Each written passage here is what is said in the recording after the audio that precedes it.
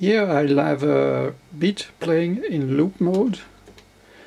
We'll listen to it, and the output goes, I just have to do like this, so I don't need to set too much things. The output goes into the envelope follower output goes to a sequencer here, and it's just every time it's catching a signal over the threshold, it sends a pulse which advances the sequence.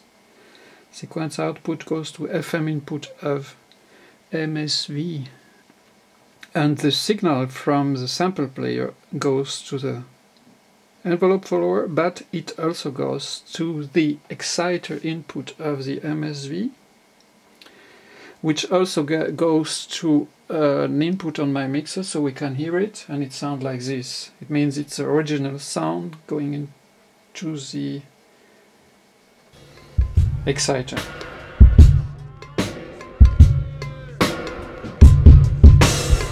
Now these two outputs, they also go to my mixers. So what we hear now is the output is the processed signal.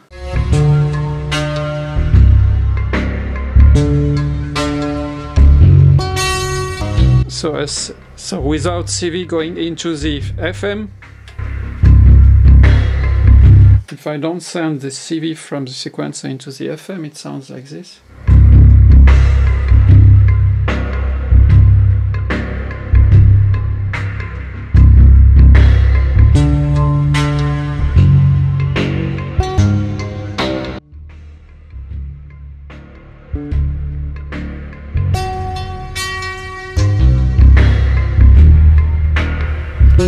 And then it becomes interesting when we take the same sequence and send it to any input.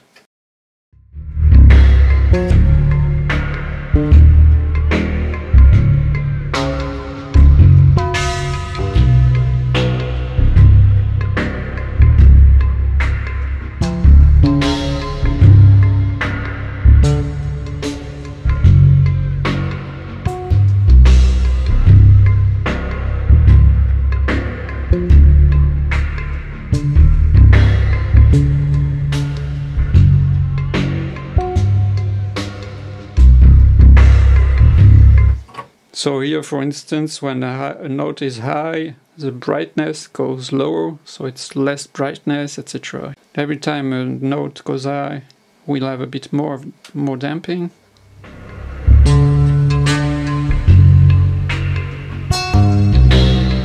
More or less, of course, but yeah.